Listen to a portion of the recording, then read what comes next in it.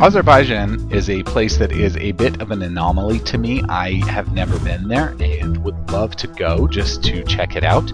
I do think, though, that it's important to be able to make phone calls to Azerbaijan, and so what I think might be helpful is just to know the simple instructions for making a phone call there. And all you have to do is dial 011 plus 994 plus whatever the city code is. In this case, Baku is 12, and then the number. However, I would not recommend necessarily making a phone call directly from a phone that's internationally enabled. There are lots of better options. If you do want to make a call directly, again, it's just 011 plus 944.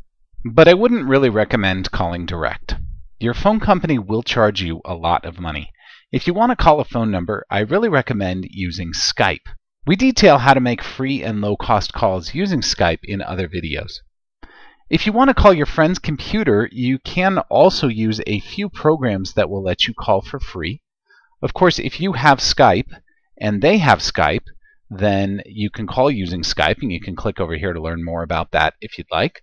If you're on a Mac, you can use FaceTime, and it's possible that FaceTime may be coming for PC in the future as well. But if you're on a Mac and your friend is on a Mac, then you can both use FaceTime either on an iPhone or any other Mac-enabled device, as long as you both have Wi-Fi or an internet connection. And another option, if you're on a cell phone and they're on a cell phone, then you can use something called WhatsApp, and inside of WhatsApp there is a calling feature. Now you can click on any of these that we've detailed here, and you'll be able to go to a video that we've made about each of these so that you can learn more about how to use any of these apps for free calling.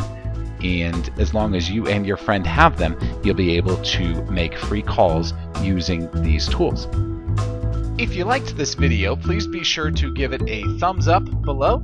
Be sure to subscribe, as we have more helpful videos almost every single day. If you have any questions that we can answer for you, please be sure to come and visit us at showmehowtodothis.com.